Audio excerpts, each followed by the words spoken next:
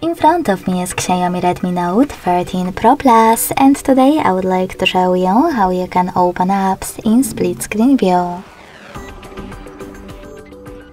Firstly, click on one of your apps and open it in the background. To do that with trickiest navigation, use this square button. Now hold your app and click on this icon of two rectangles under a padlock to activate split screen. Lastly, tap on the second app.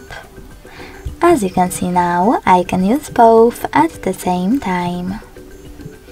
If you wish to go back from this mode, drag one of your apps all the way up or all the way down and click on Home button.